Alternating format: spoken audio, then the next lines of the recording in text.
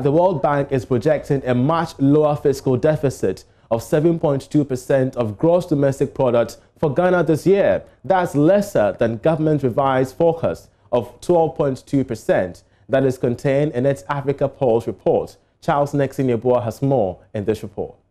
The fiscal deficit of GDP will be about 5% lower than government's revised forecast. Government had earlier projected a fiscal balance of negative 4.4% of GDP, but COVID-19 compelled it to revise the target by a wider margin. However, recent pickup in economic activities, which is expected to bring in some needed revenue, may have led to this adjustment. Nevertheless, the country's fiscal deficit, that is the shortfall in revenue compared with spending, is expected to be second to South Africa in sub-Saharan Africa.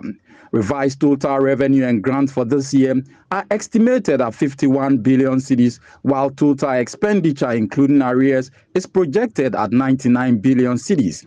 The estimated total revenue is about 1.6 billion cedis lower than last year's figure.